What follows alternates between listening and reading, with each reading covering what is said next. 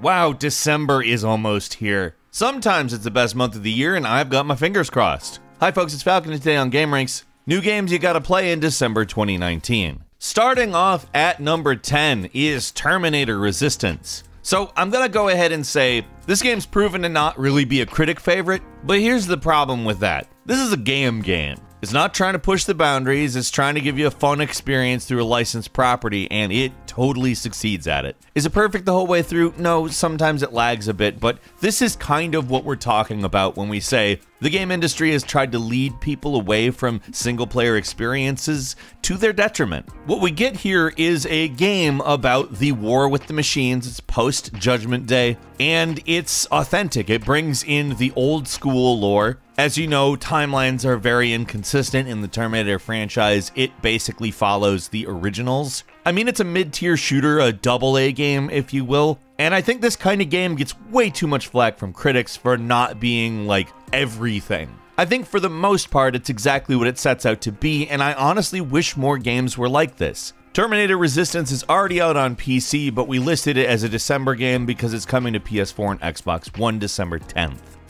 Moving on to number 9 is BONEWORKS, an experimental first-person physics shooter puzzle game made for VR that actually looks really sweet. Like, what it looks like is basically what you say if an FPS was a VR game. Up until now, we really haven't seen anything quite this extensive, I think. You're really able to interact with the environments on a high scale, and I think that's really what sets it apart from a lot of stuff. I mean, not that Pistol Whip VR is not cool, it's very cool. But BONEWORKS looks like it sort of continues the spirit of Half-Life in some ways, developing physics puzzle technology as well as giving you a good first-person shooter. The story puts you against a corporation's AI, but really the charm of this game is the gameplay. What we've seen, I cannot wait to experience, and I hope you're excited to try out BONEWORKS as well if you got VR. It's hitting on Steam December 10th. Moving on to number 8, both Halo Reach and Halo the Master Chief Collection are hitting on PC December 3rd. Halo Reach will also be hitting Xbox One on December 3rd.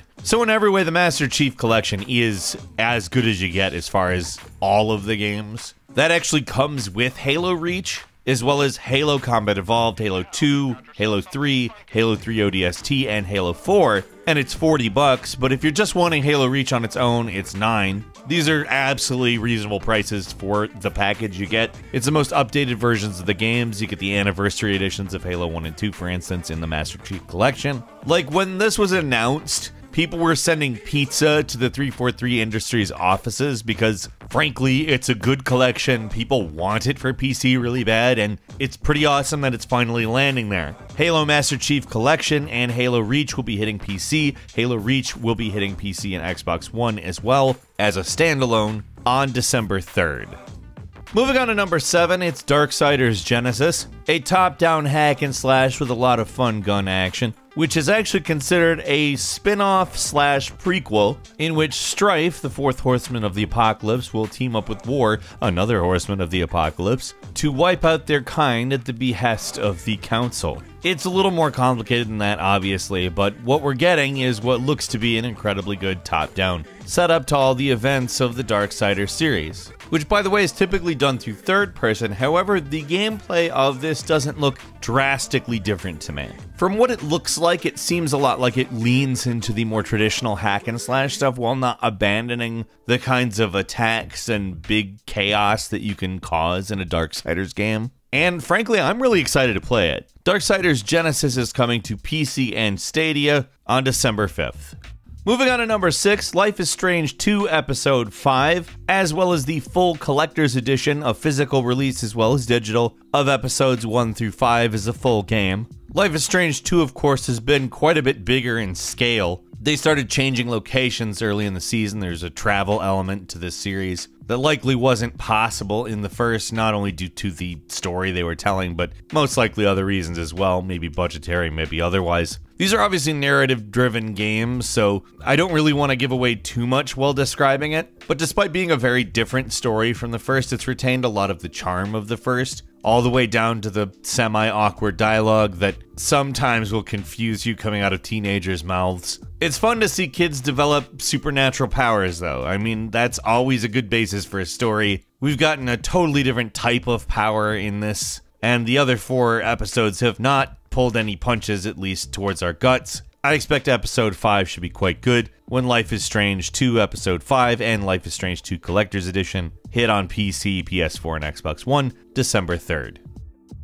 Moving on to number 5, Detroit Become Human is actually hitting the PC this month, and that's good because Detroit Become Human is a very interesting game. Now, is it flawless? No, not at all. But to call it ambitious would be a massive understatement. Now again, this is a narrative-driven game, and most narrative-driven games put an emphasis on choice. However, Detroit Become Human puts a much bigger emphasis on it. Small choices can have big effects, stuff that you would never expect in a million years. And when you're talking about the story of a bunch of androids basically searching for a reason to exist, a justification, to lean so far into choice is probably the best storytelling decision. I think really the best part about the game is just that at almost every point it feels believable, and when you're trying to immerse yourself in a story that is addressing the nature of human existence, that's probably one of the bigger concerns. So yeah, I'm not going to call it flawless or anything. It does have its let's say voice acting problems from time to time, but I would say that Detroit Become Human is more than worth a spin when it hits on PC December 12th. Moving on to number 4, it's Arise, A Simple Story, the story of a dead man recounting the events of his life as he's in limbo between life and the afterlife. Simple setup, time-based platformer in execution. Now, as a platformer fan, this is something that I'm actually quite a bit looking forward to. I liked Braid and its time mechanic, and I don't think that this is entirely dissimilar from what I've seen visually, except I would say it maybe looks a little more streamlined than Braid, which I think will both work as an advantage and a disadvantage. The platforming to me looks like mid-90s platforming, but what stands out is there's stuff like a level where the actual level happens over the course of 12 seconds and you have to pause, rewind, and stop time to platform through falling stuff that you have to position by controlling time. To me, this stuff looks really fun and innovative, and it's also just gorgeous to look at. It's got a lot of color, it's got a nice simple aesthetic, and I will definitely be playing Arise, A Simple Story when it hits PS4, Xbox, and PC on December 3rd. And at number 3, Jurassic World Evolution Return to Jurassic Park DLC. If you're aware, Jurassic World Evolution is a business sim. The whole point is constructing and managing a dinosaur park, and Return to Jurassic Park actually is a new scenario for it, in which, following the events of the film, that is to say 1993's Jurassic Park, the original, you return to Jurassic Park and work to reclaim the park from the dinosaurs, rebuild it, and essentially turn it into your ideal Jurassic World Evolution business sim type location. What's cool is the actual film cast. Sam Neill, Laura Dern, and Jeff Goldblum all reprise their roles, as well as others. And ultimately, in some ways, it's actually a bit of a sequel to the original film. Not necessarily the kind of sequel Jurassic Park 2 was, but something interesting and cool to see nonetheless. Jurassic World Evolution Return to Jurassic Park will be hitting PC December 10th.